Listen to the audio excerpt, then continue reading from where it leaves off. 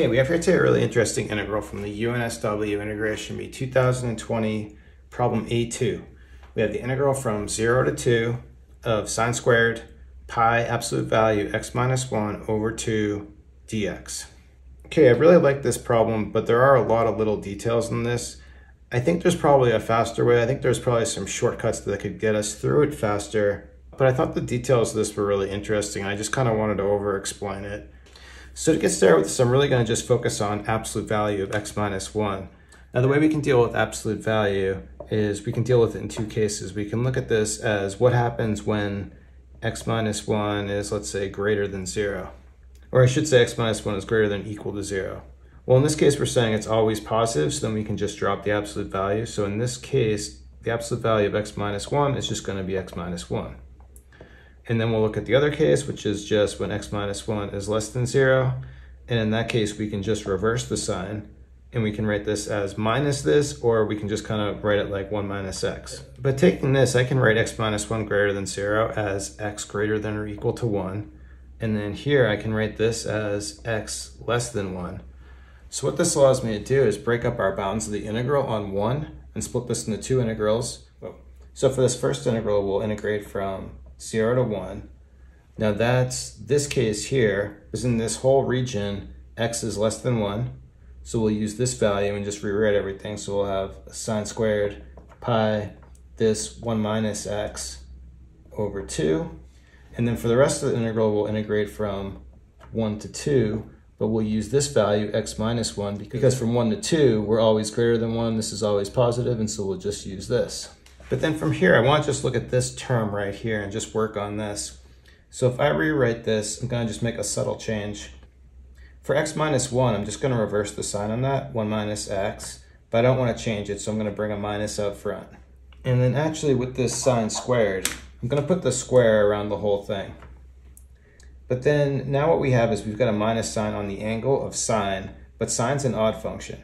So what that allows me to do is, because sine's an odd function, I can just bring the minus in front of the whole thing, and I can write this as minus sine of this, which is pi 1 minus x over 2, and this whole thing is squared.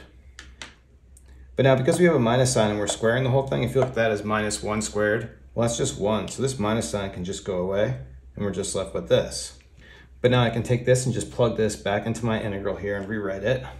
But then the thing to notice here is, in our first integral, this value, and now this value in our second integral, these are exactly the same. So what that allows me to do is put my integral back together, and now we can integrate again from 0 to 2. So now I put this back together, and we just have this as one integral.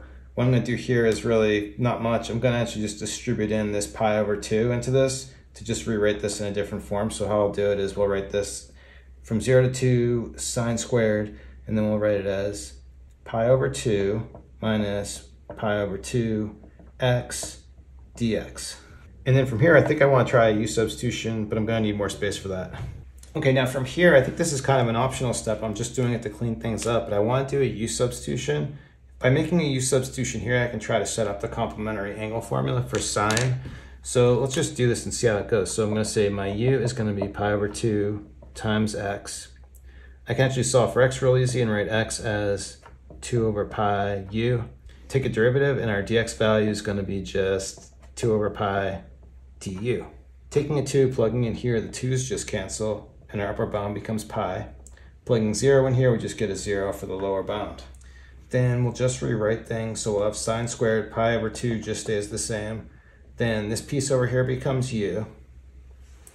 Our dx becomes 2 over pi du, but what I'm going to do is take the 2 over pi and just bring it out front. But now, like I said earlier, this is going to allow me to use the complementary angle formula for sine. So we have this formula over here to the right that just tells us that sine pi over 2 minus u is going to give us cosine of u. So what I'm going to do is just rewrite again. We'll have our 2 over pi here. So doing this, we're just going to end up with cosine squared u du.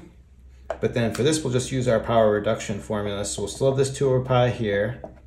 And then I'm going to write this as 1/2 1 plus cosine 2u du. But then these 2's are going to cancel here, and we're set up to integrate this thing. So this is going to be 1 over pi. Integrating here, this is going to give me u plus, this is going to be just sine 2u over u, and we just need to evaluate from 0 to pi. Next, we just want to plug things in and evaluate this. So we'll have our 1 over pi here. Then plugging pi in, it's just going to give me pi plus sine at 2 pi is just 0, so that's going to be 0. Then plugging in 0, that gives me a 0 there. Sine at 0, that's just another 0. So all this stuff's going away. This is going away. So all we're left with is 1 pi times pi. And so our solution to this is just 1. Anyway, kind of a crazy problem and a good excuse for me to use a bunch of trig identities. So that's all I got for today. Thanks everyone for watching. Have a good day.